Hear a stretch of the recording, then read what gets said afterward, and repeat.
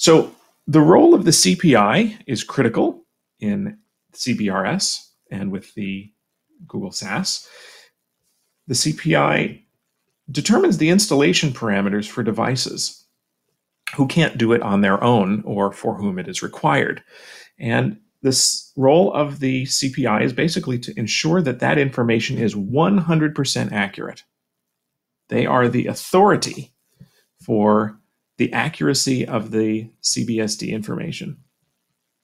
Without the right information, the SAS can't protect higher priority users, like, for example, the US Navy. We need to protect them. We need to make sure the information in the SAS is accurate, and we rely on CPIs to do that. So when is a CPI required in the CBRS ecosystem? Essentially, it boils down to this. A Category A CBSD does not require CPI certification or validation. They don't have to look at any Category A CBSDs with one exception. That is, if the CBSD can't determine its latitude and longitude. If that's the case, then it has to be signed by a CPI.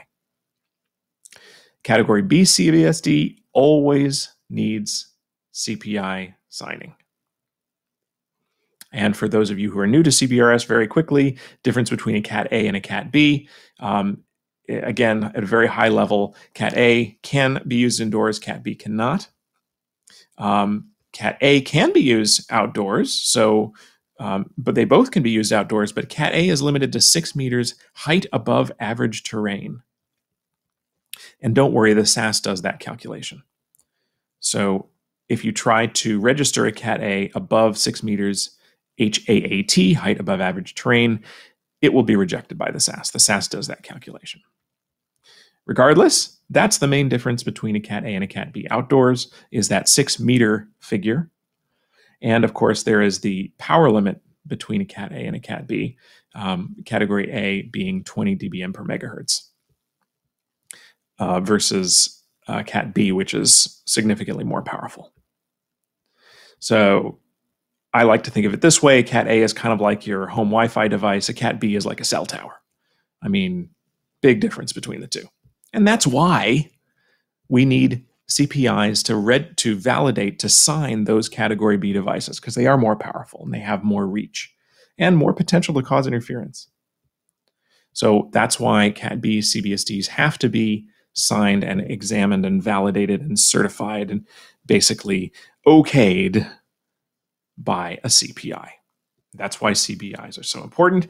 You can, if you want to see more about the more detailed information about the difference between Category A and Category B devices, check out our CPI training materials or the Google CBRS Help Center. Once you become a CPI, you get 3 very important things. I will mention that I am a CPI, so I am speaking from experience. Don't lose these things. They are very important. I haven't lost mine yet, but I realized these are the 3 things that really are the most important. So hopefully this will help others make sure that their CPI experience is smooth. You get 3 important things: the CPI ID, which is like your ID number, the certificate file, an actual file, which ends in .p12, and the certificate password.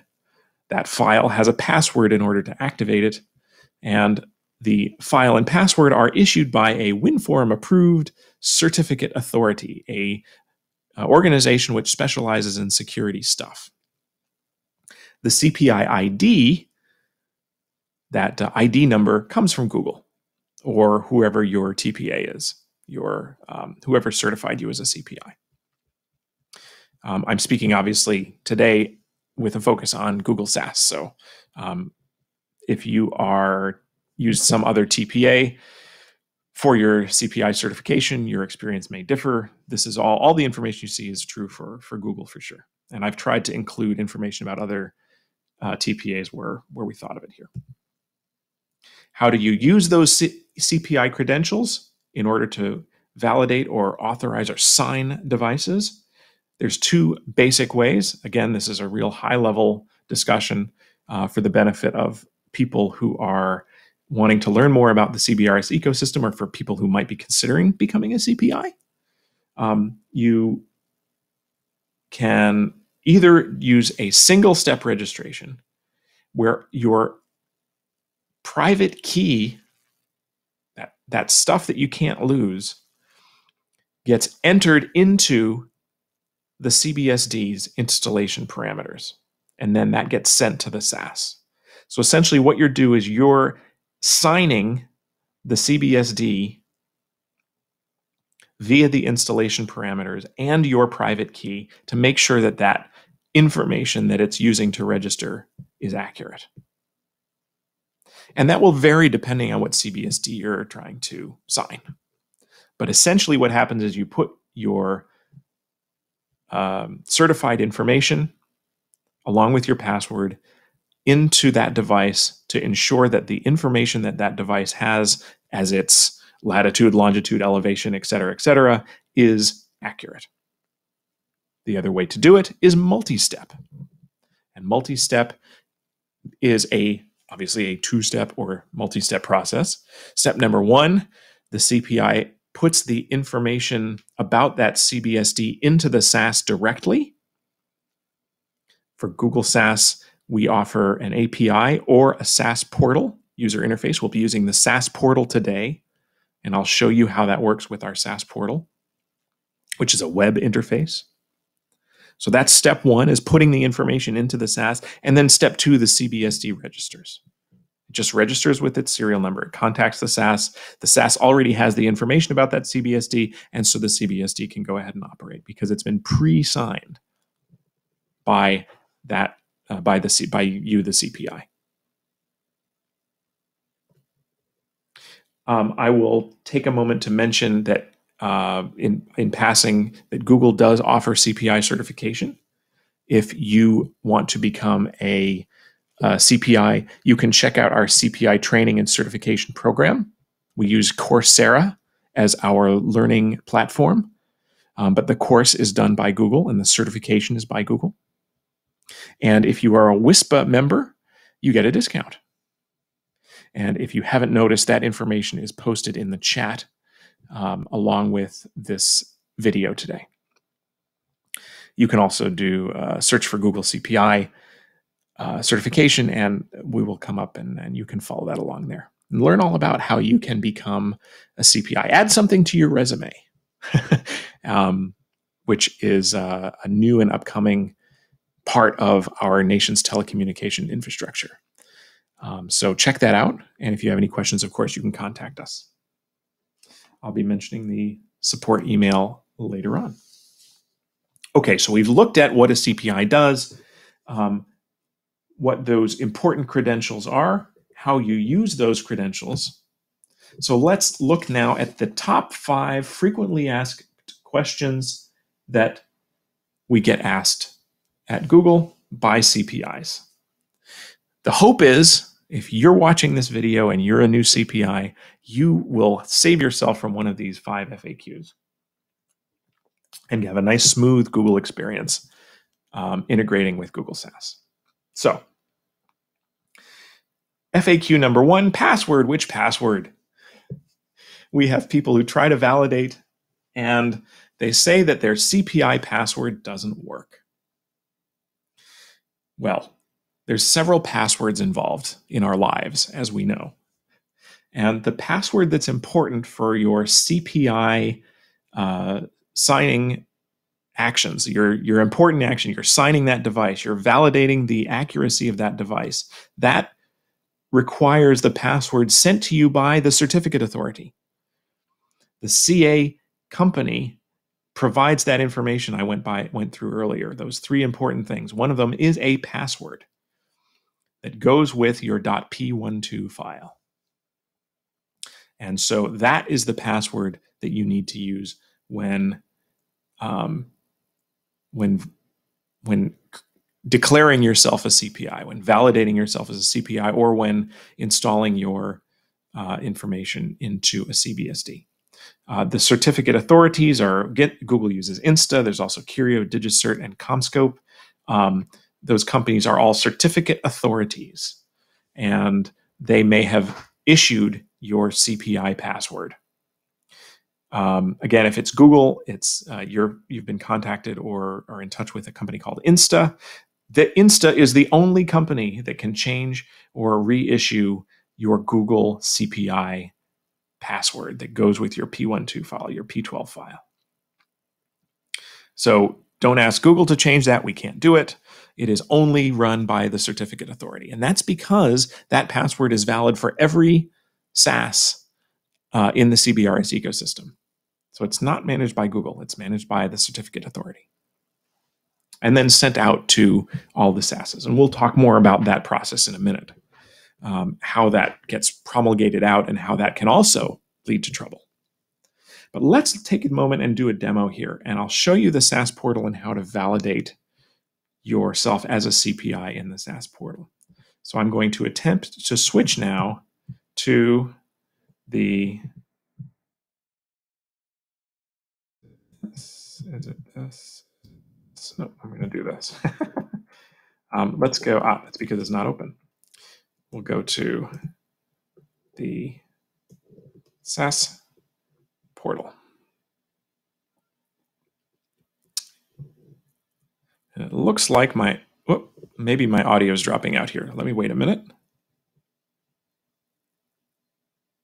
Okay. It looks like I've got everything loaded here and that you're able to see my screen. Let me make this a little bit bigger for you. Actually, you know what I'll do? I'll go full screen. Can I do that? Yeah, I should be able to do that. So we can really see what's going on here. Okay, hopefully you're seeing the full screen. We'll get rid of this bar. And here's my device in Wyoming. Oops, there we go. Okay, so I'm looking at this device, and I'm a CPI, and I've logged into the SAS portal. This is our SAS portal user interface for the Google SAS. I click on the device, and then I click on the site, then I click on the device here, and I have all this information that I could change because I've logged into the Google SAS, and I can maybe say that the direction of this antenna is actually 179, and I want to go ahead and sign this device. I can't do it. All I have is ready for CPI. What gives? Well, there's a couple things that could be going on here. The first, of course, you need to validate yourself with Google SAS. So let's do that in the SAS portal. Up in the upper right-hand corner is where you have your little avatar. And in that menu that comes up, one of the things you can do is verify the CPI identity.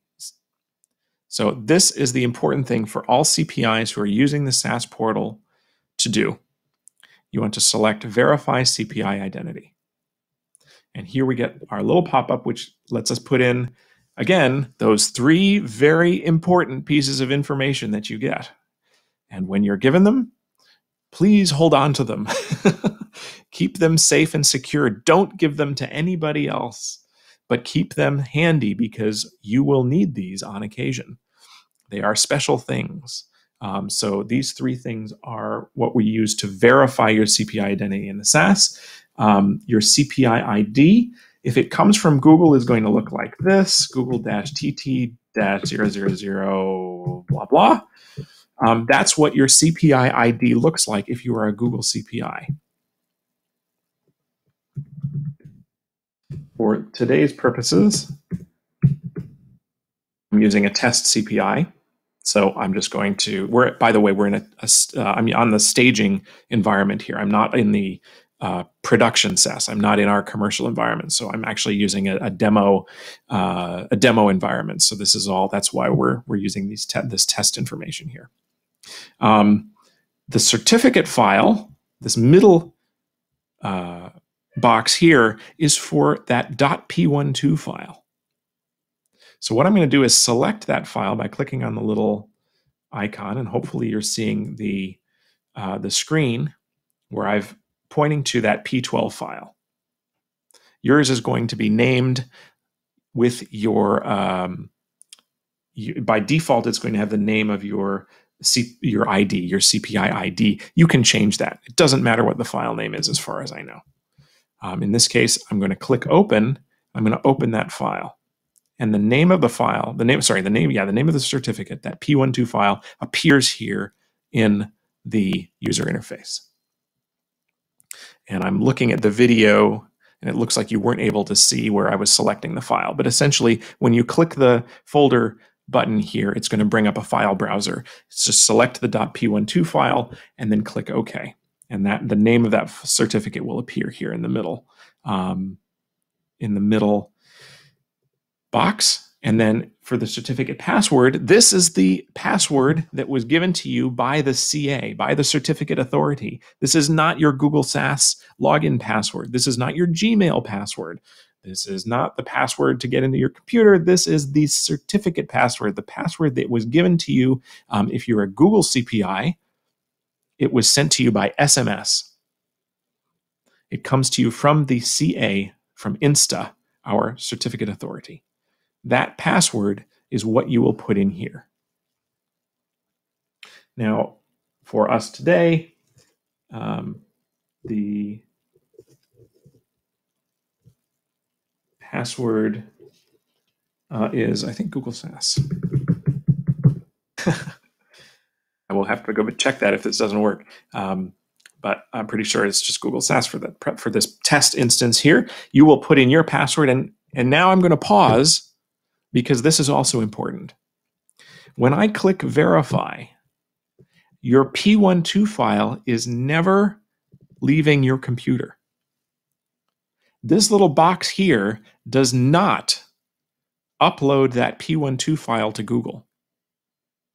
This box here simply checks all of the information and lets the SAS know if you're verified or not. So when we tell you don't share your .p12 file with anyone, that includes Google, and this box does not upload that file to Google. It's simply doing a check to make sure that all this information is okay. When I click verify, the box does its work and then tells the SAS user interface, our SAS portal, it says, this person is a CPI. And that's all there is. If you have any questions about that process, or if that process doesn't work for you, watch the rest of this video, because there might be some other hints. But then if all else fails, you can contact our support department, sas-support@google.com, sas-support@google.com, and we will be able to help you out. Now, there's one other thing I'll mention here. Right now, there's a bug where you have to refresh your page in order for those credentials to take effect. So if you wanted to go right ahead and sign a device right away, you'd have to hit F5 or the refresh button in your browser. So that is an important little bug that hopefully we'll be able to fix soon.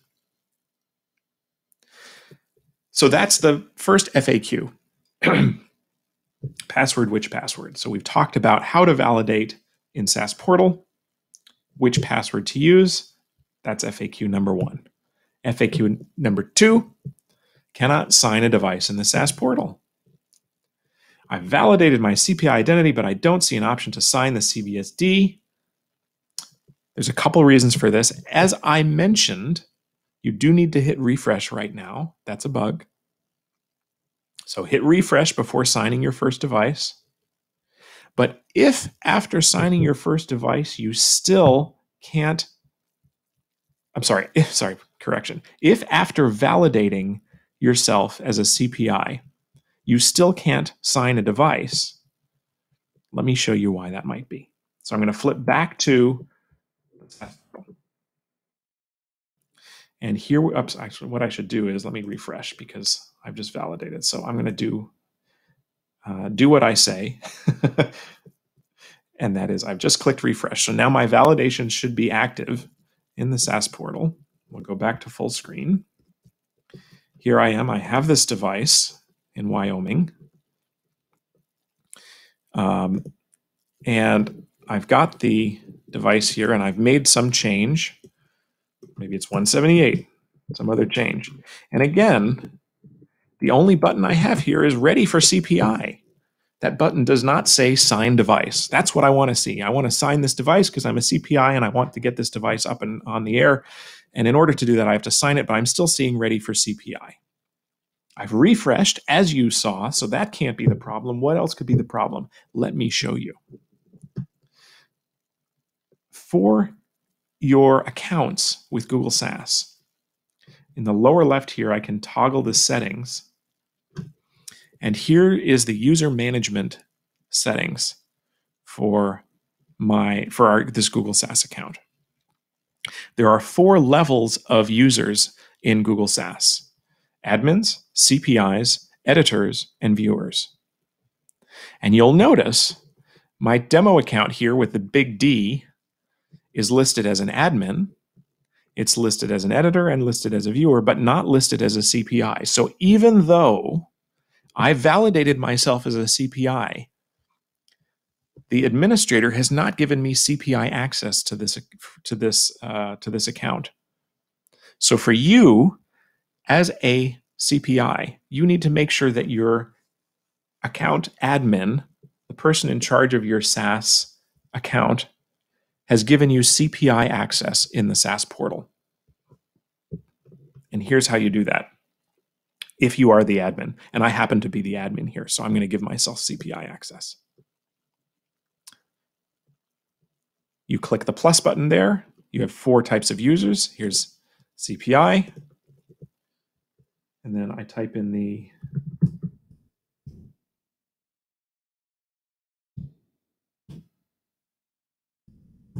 email address of this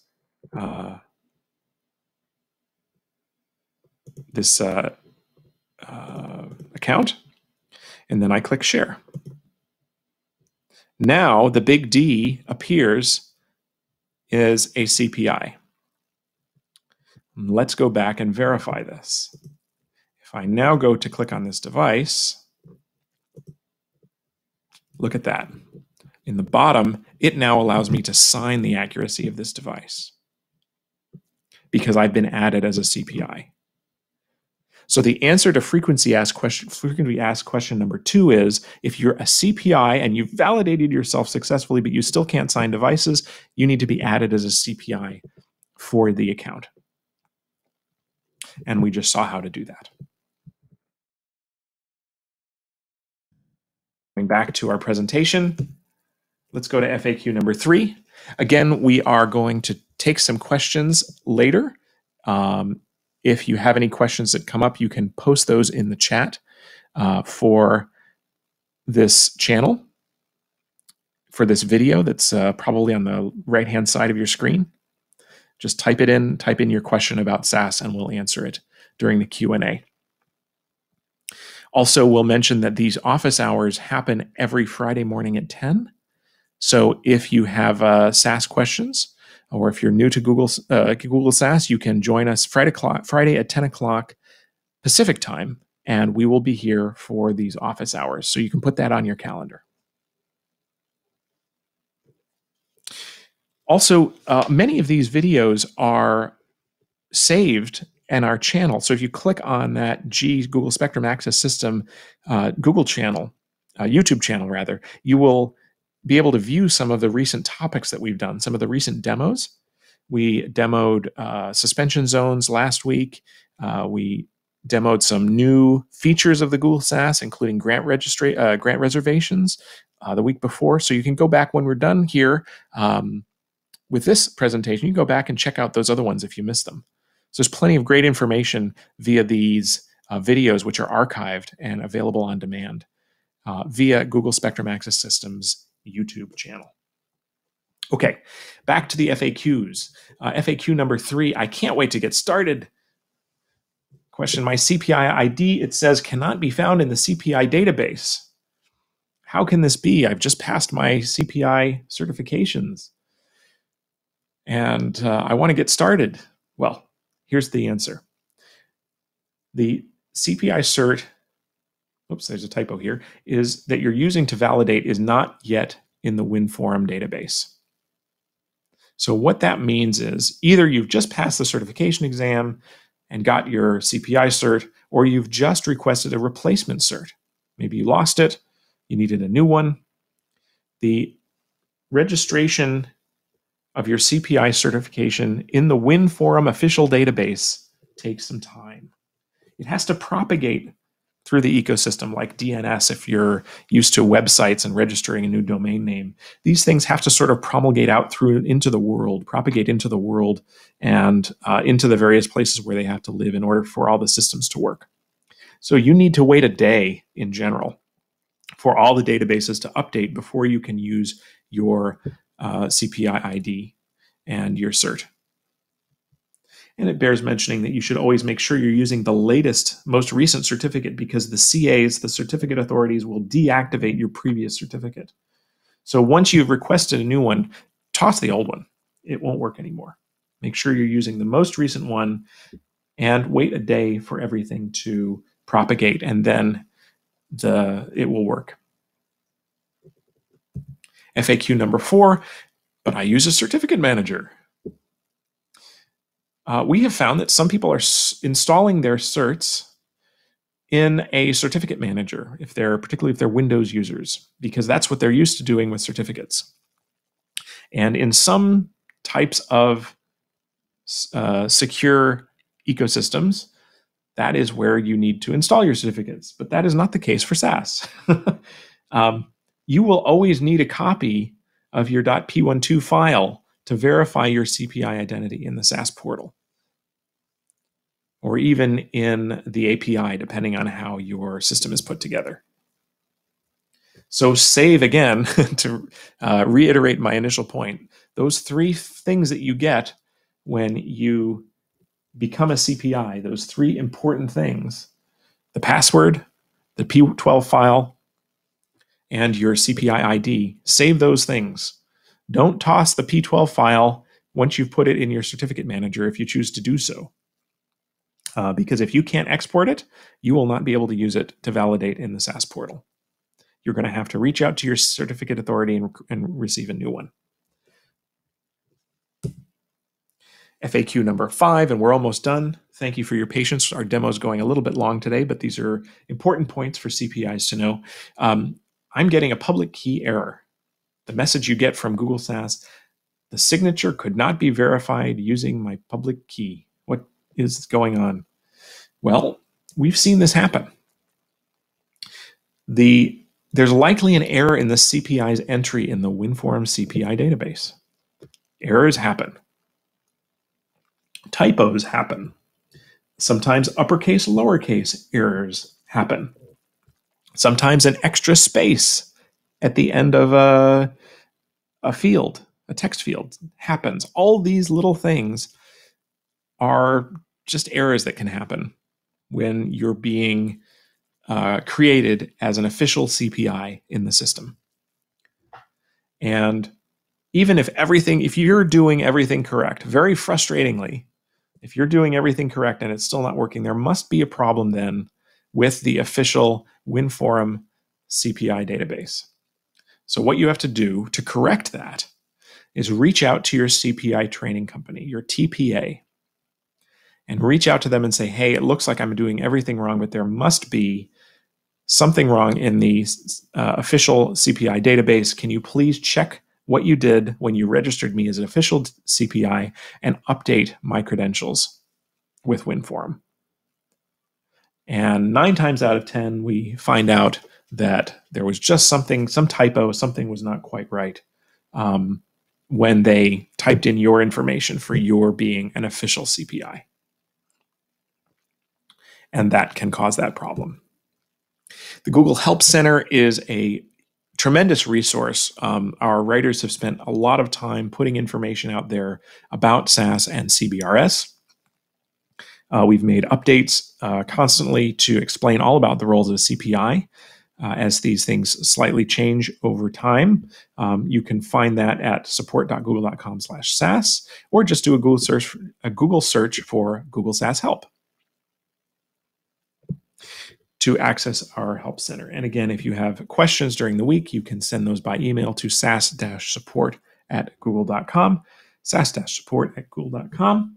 I also want to give a huge shout out to James in our support department, who compiled the FAQs and the solutions that we use today on this video. So thank you so much, James, for taking the time to put all that together. Really awesome. And hopefully you all found this helpful.